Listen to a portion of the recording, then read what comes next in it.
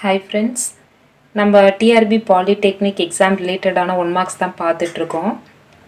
இந்த வீடியோ போறதுக்கு முன்னாடி நம்மளுடைய சேனல் உங்களுக்கு பிடிச்சிருந்துச்சுனா லைக் பண்ணுங்க, கமெண்ட் பண்ணுங்க, ஷேர் பண்ணுங்க, மறக்காம Subscribe பண்ணுங்க.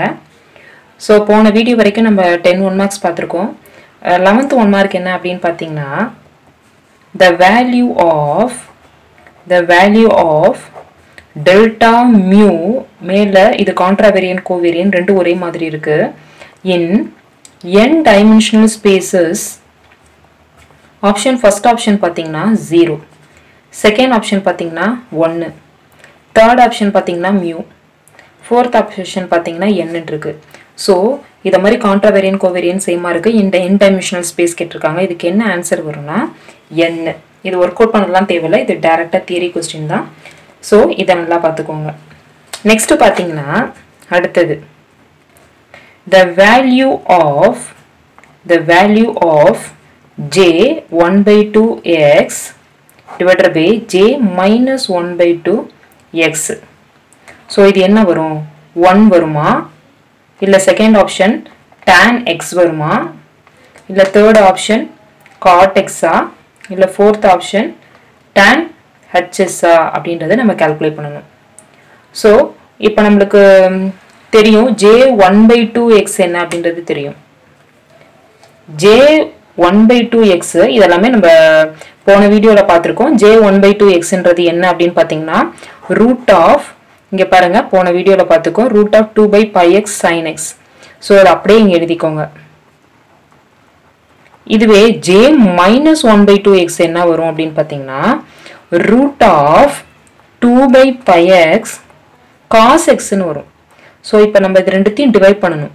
j of 1 by 2x divided by j of minus 1 by 2x. ரெண்டுத்தையும் டிவைட் பண்ணா நமக்கு என்ன வரும்? இது காமனா கேன்சல் அவுட் ஆகும். sin by cos வந்து நமக்கு tan x ன்னு வரும். So sin x divided by cos x ன்னு வரும். இந்த ரெண்டு டேர்ம் கேன்சல் ஆகும். சோ tan x ன்னு வருது. அப்ப நமக்கு என்ன ஆப்ஷன் வருது அப்படினு பாத்தீங்கன்னா இந்த இதுக்கு நமக்கு ஆப்ஷன் என்ன ஆப்ஷன் அப்படினா B ஆப்ஷன் tan x அப்படின்றது தான் கரெக்ட்டா ஒன். இது 12th 1 mark. அடுத்து வந்து பாத்தீங்கன்னா 13th 1 mark. the residue of cot z at z equal to 0. so first option என்ன அப்படினா minus 1 ன்னு இருக்கு, second option 1 ன்னு இருக்கு, third option 1 by 4 sin h ன்னு இருக்கு, fourth option பாத்தீங்கன்னா pi ன்னு இருக்கு. so இதுக்கு என்ன ஆன்சர் வரும்ன்றதை நம்ம ஃபைண்ட் அவுட் பண்ணனும். அதாவது function of z ன்னு வந்து பாத்தீங்கன்னா cot z. cot z நம்ம எப்படி எழுதலாம் அப்படினா cos z divided by sin. cos by sin தான் என்ன நமக்கு cot. இப்ப sin z வந்து எப்ப 0 ஆகும்? அதாவது z n pi n வந்து 0 plus or minus 1 plus or minus 2 and so on. இந்த மாதிரி இருக்கும்போது நமக்கு sin 0 ன்னு வரும். இப்ப நான் என்ன பண்ண போறேன்னா residue of function of z at z is equal to n pi. இப்ப நமக்கு at z is equal to 0 ன்னு கேட்டிருக்காங்க. நம்ம எப்ப 0 வருது? 0 plus or minus 1 plus or minus 2 இந்த மாதிரி உள்ளதுலலாம் வருது நமக்கு n pi condition. அப்ப residue எப்படி எழுதலாம்னா z n pi function of z equal to limit z tends to n pi cos z divided by d by dt sin z அப்படின்னு எழுதணும். அப்ப d by dt sin z நம்ம பண்ணோம்னா நமக்கு differentiate பண்றோம் அப்படினா cos z ன்னு வரும். So answer limit z tends to n pi cos z divided by cos z ன்னு. இப்ப cos z by cos z என்ன நமக்கு வந்து டிவைட் பண்ணா 1 தான் வரும். சோ இதுக்கு ஆன்சர் என்ன அப்படினு பாத்தீங்கன்னா 1 B ஆப்ஷன் தான் கரெக்ட்டான answer. So first cot z இப்படி எழுதிக்கிறோம். சோ sin z ன்றது 0 எந்த கண்டிஷன்ல வருது? அப்புறம் டிஃபரன்ஷியேட் பண்றோம் sin z. இது பண்ணி முடிச்சிட்டு இத மாதிரி வரும். இதுக்கு வந்து 1 ஆன்சர் வருது. இந்த மெத்தட் தான் நம்ம ஃபாலோ பண்ணனும். சோ இது residue of cot z at z is equal to 0 ன்னு கேட்டா ஆன்சர் என்ன வருதுனா 1 ன்னு வருது. அடுத்த 1 mark 14th 1 mark. 14th 1 mark பாக்குறீங்கன்னா a tensor of rank 2 in n dimensional space has components tensor of rank 2 ன்னு கொடுத்திருக்காங்க in n dimensional space. அப்போ அதோட காம்போனன்ட் ஹேஸ் காம்போனன்ட்ஸ் என்ன அப்படின்னு கேட்குறாங்க. என்னா 2n இல்லை n ஸ்கொயர்டா இல்லை d வந்து 2 பவர் n அப்படின்னு கேட்க சான்ஸ் இருக்கு. Tensor of rank 2 in n dimensional ஸ்பேஸ்னா நம்மளுக்கு என்ன ஆன்சர் வரும்னா n ஸ்கொயர் வரும். இதெல்லாம் ஒர்க் அவுட் பண்ணக்கூடிய ப்ராப்ளம் கிடையாது, நம்மளுக்கு வந்து தியரி பார்ட்டில் வரக்கூடியது. ஸோ n ஸ்கொயர்டு தான் இதோடைய ஆன்சர். அடுத்தது வந்து சிமெட்ரிக் ஆன்டிசிமெட்ரிக் வச்சு ஒரு 1 மார்க் சொல்கிறேன். So 15th 1 mark. if yes mu v is symmetric tensor and a mu v is an antisymmetric tensor.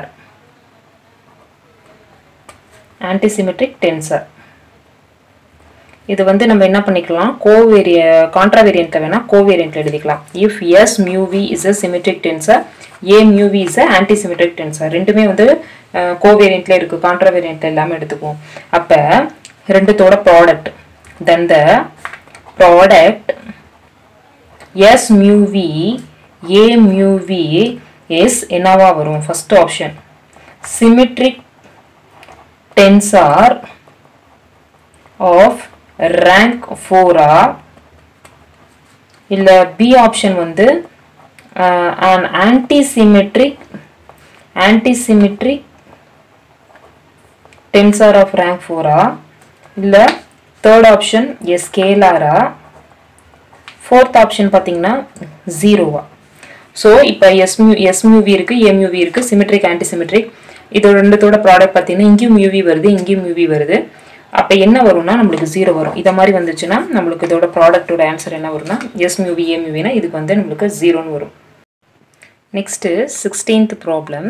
16th problem பாத்தீங்கன்னா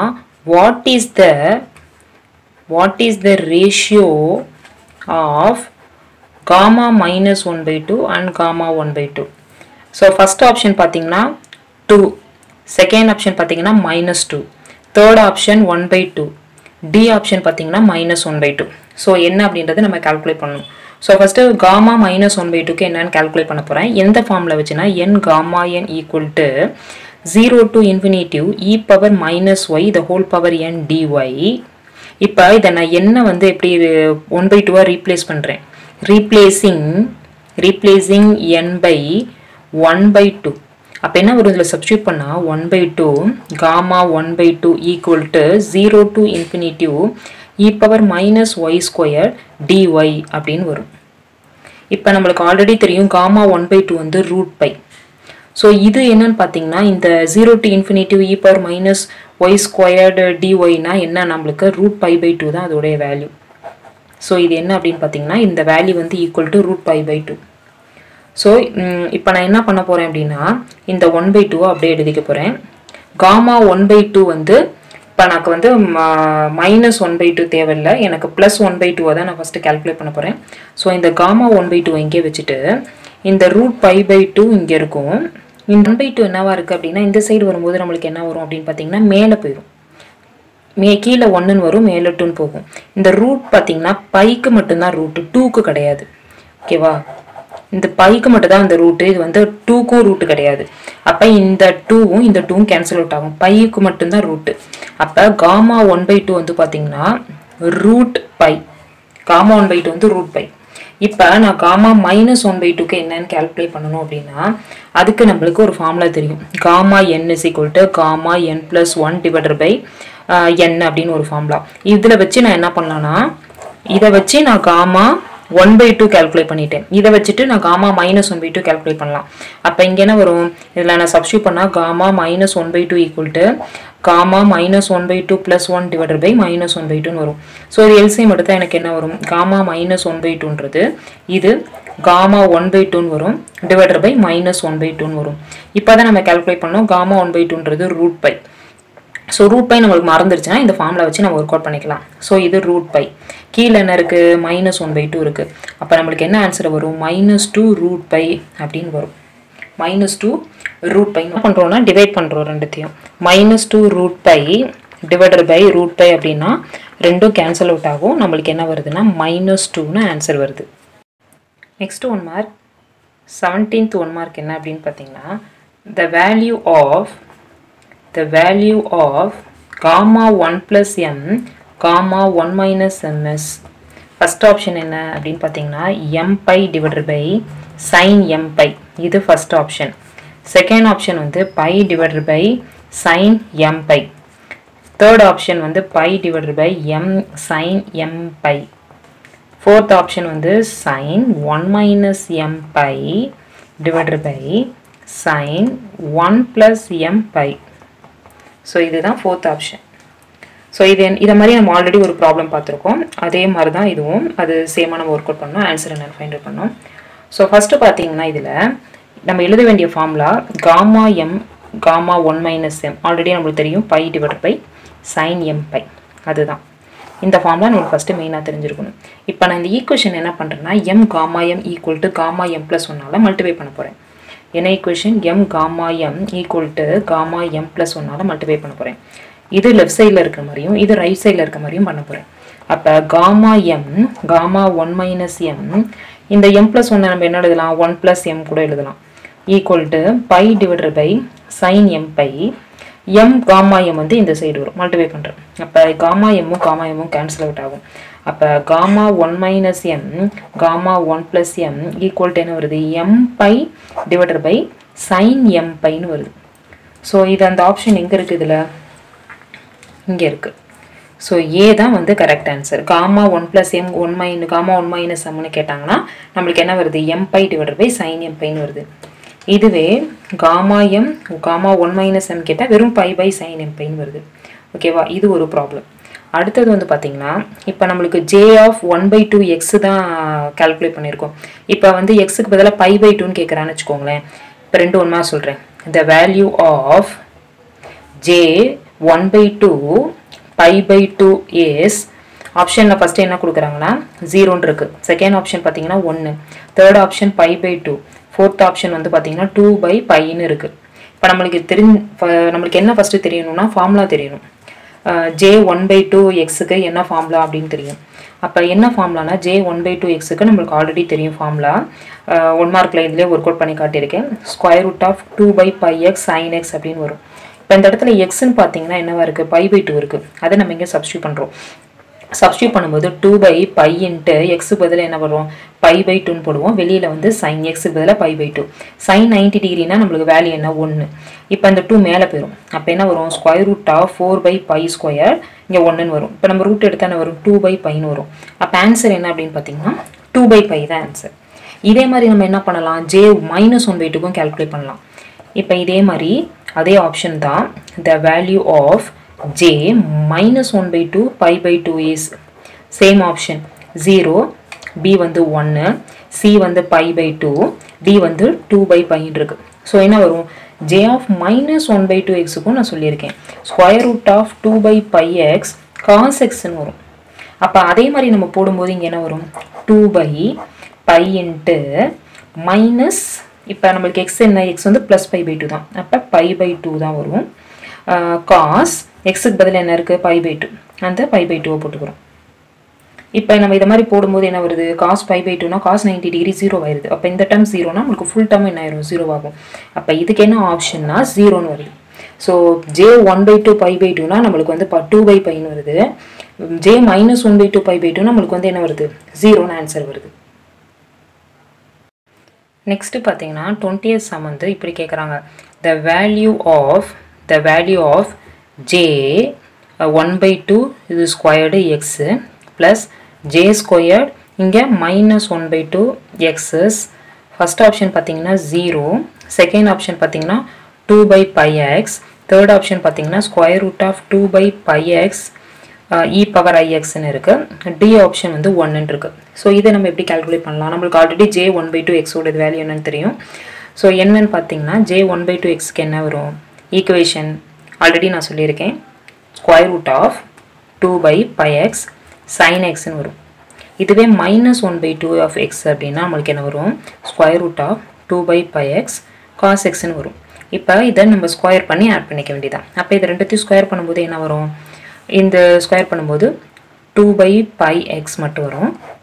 ரெண்டுத்துலேயும் காமனாக ஸ்கொயர் பண்ணும்போது இது சைன் ஸ்கொயர்ட் எக்ஸ் வரும், இந்த ஸ்கொயர் ரூட் பேரும் இதில் ஸ்கொயர் ரூட் பேரும் காஸ் ஸ்கொயர்ட் எக்ஸ்னு வரும். ஸோ இதை நான் இப்படி எழுதணும், sign squared X plus cos squared X, இது ரெண்டுமே காமனாக இருக்கிறதுனால வெளியே எடுத்துட்டேன். So sign squared X cos squared எக்ஸோட வேல்யூ வந்து 1. அப்போ என்ன வரும் வெறுமனையா 2/πx மட்டும் வரும். அப்போ என்ன ஆன்சர் அப்படின்னு பார்த்தீங்கன்னா இந்த பி தான் கரெக்ட் ஆன்சர். இப்போ 2/πxன்னு வருது இந்த சம்முக்கு.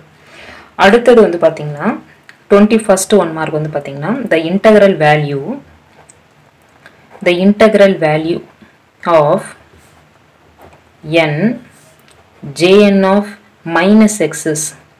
So first வந்து பார்த்தீங்கன்னா -1 the whole power n jn of x. அடுத்தது b ஆப்ஷன் பார்த்தீங்கன்னா jn of x. c option பார்த்தீங்கன்னா 0. d ஆப்ஷன் பார்த்தீங்கன்னா -1 the whole power n by jn of x இருக்கு. ஸோ இது வந்து formula jn of minus x என்னன்னா -1 the whole power n jn of x, இதுதான் formula. So next problems எல்லாமே நம்ம next வீடியோவில் பார்க்கலாம். இந்த வீடியோ உங்களுக்கு பிடிச்சிருந்துச்சுன்னா லைக் பண்ணுங்கள், கமெண்ட் பண்ணுங்கள், ஷேர் பண்ணுங்கள், மறக்காமல் சப்ஸ்கிரைப் பண்ணுங்கள். தேங்க்யூ.